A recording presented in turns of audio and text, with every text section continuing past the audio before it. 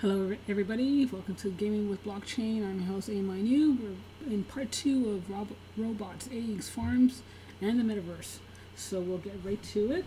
And as usual, what I'm going to say is, again, disclaimer, this is not financial advice. Please just do your own research. Always ask questions, but never invest in what you're not willing to lose, okay? And again, thank you again. I don't always say it. But thanks for following, thanks for sharing, and hit that subscribe button, and we'll get things going. So what are we looking at here? Remember I was talking about all these different projects, how vastly different they can be from one project to the other. And here we're looking at Reptilium IO. This is now, again, a project based on real-world breeding of reptiles and lizards primarily. I think they also probably would be investing into other ventures as well. And what they do is that, based on the breeder, you can have access to the initial firstborn of that particular category. And then from that, again, the crafting element enhances that NFT to the next level. And from that level, you earn different rewards based on the perceived value or market value of that particular reptilian or gecko in that case. And you can see some of this breakdown here. Now, the only thing about this particular project, unfortunately, is a little behind in terms of update. So I'm hoping that they're going through the phases of inventory in terms of finding the next batch of reptilians to bring into the NFT market. I haven't heard much news about what's going on. So this is one of those wait and see projects and see what's happening there. But if you want to take a look, this is kind of the project that's needed to blend in order to create an upgrade on this particular NFT. And it tells you what the NFT reward is per week. So I know with this particular Python, I'll be earning 320 RPL of Reptilium token per week. Now, what's that value? That's another thing. That's a different category in terms of finding the value of the project, and that's something everyone will have to do their own category for and do their own research on. But that's again the model. You're doing the crafting, you're doing the blending again in terms to enhance that NFT. And then from there, you depending on the market value of that asset, then you can always trade that trillium. Again, market decides what that reptilian value is. So hopefully they get back on track on what they're doing with this particular project, so that early investors, or even earlier than myself, can again see what's going on, especially if this is of interest. I like it. I don't have any issues with snakes. I used to have pet newts, and the nephew had snakes as well. It was not a harm. I think they're pretty interesting creatures. But we'll see what happens, right? Not everybody feels the same way. It's just something to show you of how differently the market of NFTs can really expand towards. So now we're moving on to DracoDice. This is a revolutionary project in terms of scope. And as I said, it's one of those rare entities that you find, and I just enjoy the artwork. That's sometimes you might catch me just on that alone. The imagination that's behind it, the style that it can expand towards. And this is a heavily collaborative project. They've created these NFT packets with a lot of different teams across. If you're looking at it right now, 3 blockchains, and of course they're going to be adding more. So you have the bridge with Binance and Wax, and bridge with Ethereum, and probably going to Matic and everything else, and you bring cross utility, so it's not static and it's not sitting into one particular realm on their own. So you take a look at it. Again, this will be part of the show notes. Here's a particular developer that basically put their heart into it. Left their regular job that was not something they loved. It's something likely most people do just to pay the bills, but to pursue the passion. And you can see how that's unfolded. You see where things have headed into it. And I think, again, one of several projects I've mentioned, these are the things that will probably test the waters in 2022 moving forward. What's going to happen in the next 3 months? And I think this will hold off. This will be one of those projects that can definitely challenge or survive the ruffles moving forward. Now, just look at the spectacular artwork. Now, the gameplay part, and I was supposed to show that, and I didn't. Let's do that right now. Do a quick search for gameplay, and let's do a quick review.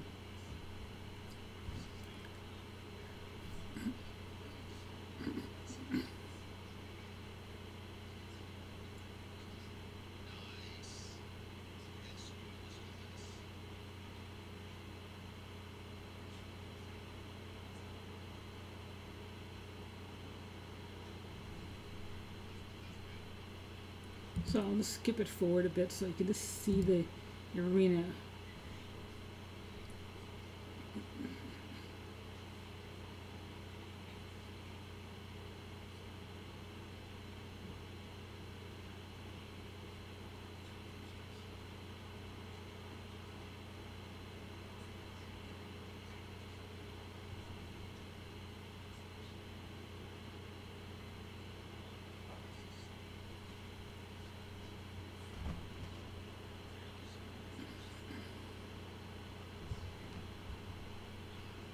And let's fast forward a bit more.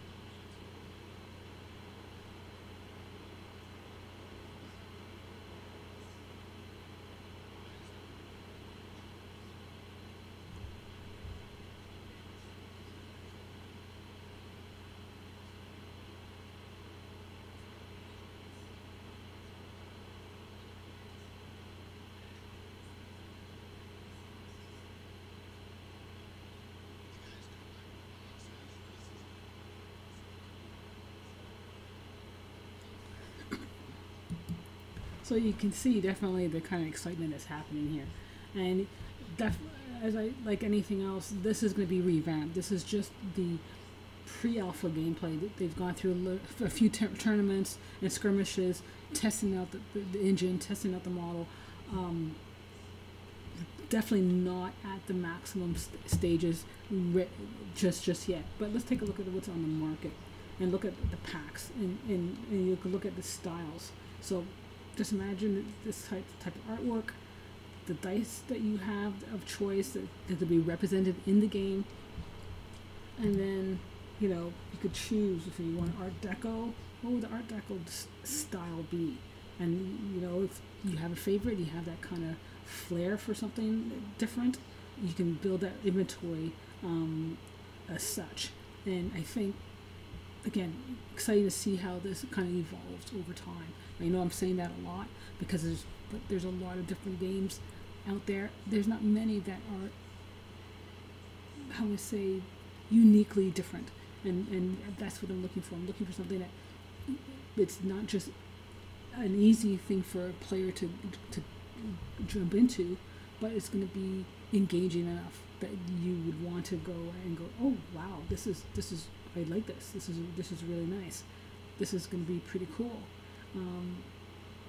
And see where it goes. I'm curious to see where it goes. I can't wait to see what happens in the next 3 months or 6 months for this particular game, because especially when it's being developed as thoughtfully as it is here.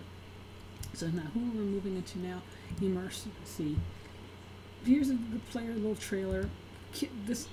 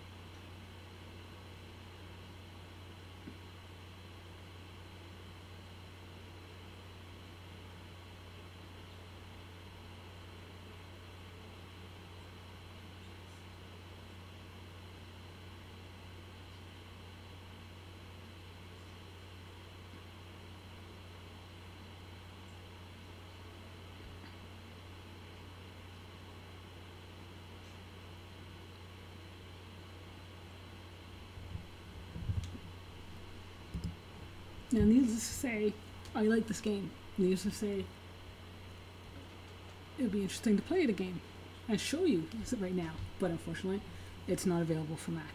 But again, like the Farming Tales previously in the previous episode, I do have somebody who would be interested in playing this game, and hopefully we get a recording of that gameplay and the feel of the game itself. But you can see again, it's involving. It's opportunities in so many scales, and this is, like as I said, for all these games, these are still open beta or closed beta in some cases, or even alpha stages. Imagine what's going to happen if everything's done right, everything's done correctly, they take the time to build it properly. Things I think will go really well. Now I can't comment on the UI obviously because I'm not in the game itself to see that, but it looks clean. It looks like it's easy to navigate, simple to move around, not overly cluttered in terms of what information is you're being bombarded with, and as a player, it looks like you can take your time and kind of navigate the scenes and scenarios. So I look forward to eventually getting in there and testing it out myself, but I have to rely on a co-player right now who's going to be venturing in and probably do some recordings, and we will just bring those up to date for you. So that's Immerse. Colonize Mars. So I think we all know what's been going on with Colonize Mars. I've mentioned this, that we were trying this before. They went through Series 1. This is one of those kind of unfortunate situations. The idea is there, but the development process has been, I don't want to say weak for the sake of weak, but unfortunate, unlucky. Series 1's had an issue, Series 2 release crates had an issue, Series 3 even worse off, and I think it has hurt a bit of the credibility. I'm sure this is not what the developers intended, it's not something they want, but now they have to kind of work harder than they probably anticipated to kind of rebuild faith. And sometimes that's maybe a good thing, because now you have to go back and kind of revise what it is you're intending to do. So one of the things they've been doing, and you'll see this in a lot of games moving forward, that they've revamped their UI. They had a different model UI previously, and now they've revamped it into a new model and a new style. So when I logged in, this is interesting to see. So these are all these little inflatable colonies that players were able to amass. We don't have a colony here, so again, we're not even sure if we're going to. Again, we're thinking about it, because we have to have faith in the game and think, okay, what do we think is going to happen here? But like I said, I do like the aspect of what they intended to do, what their heart was looking to achieve. But now they have to kind of, in some ways, kind of scale back and reevaluate what's going on. So I can show you that based on their by pack options, they have a great lead page that brings you back into their Atomic Hub automatically onto their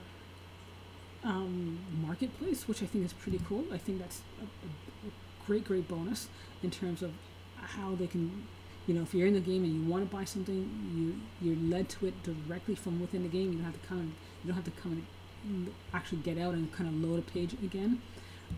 They have their store market that was in place, but now again, everything that they had on sale is now on the secondary market, so you have to find it on the secondary market. They have a leaderboard. Again, if you're interested in leaderboard, the earn feature is what that means when you buy the earn. So I'm earning only 11.1 Marsha per hour, nothing significant at all. And I only, like I said, only because I just been having a hard time really finding out what's going on with the game. So things may change. We have to kind of review what our intent is here, and hopefully we'll see what's happening. There's your options now to craft elements. So if you have of those elements ready to craft, you can do so. But we haven't done that. I haven't done that at all myself. But again, I like that it's in the game, that you don't have to come out and then find it. So the game stays active. You go to a different page and you can find out what's going on. I'm not sure what these are helping the play experience do, except to say, okay, this is the colony that's in place, who the colony owner is. So I do find it a little glitchy to get it activated. I'm not sure how much of a zoom. There we go. We have to be in to see it. So it gives you a little bit of description of what's going on, who owns that particular inflatable greenhouse, and so forth. So I'm not going to rule them out yet. Just hope that they have the chance to kind of rebuild and kind of get things back on track.